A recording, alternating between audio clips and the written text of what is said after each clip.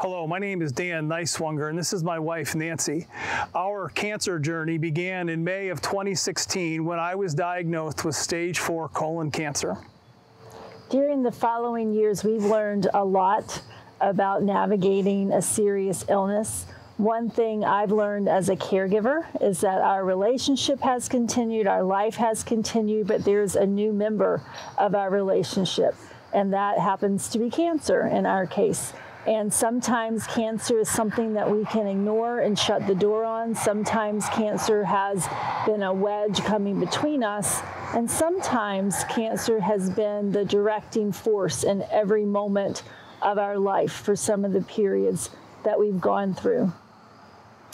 And one of the things that we've both learned over the past 6 years is that no matter what season we find ourselves in, and no matter how difficult things may be, that there's always opportunities to find moments of grace, moments of blessing, things that we can be joyful about, things that we can be thankful for.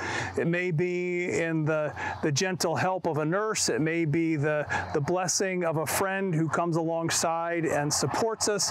But whatever situation we find ourselves in, we've learned that all of life is gift, and that we try to make the most of every opportunity that we're given to share together and to enjoy life together.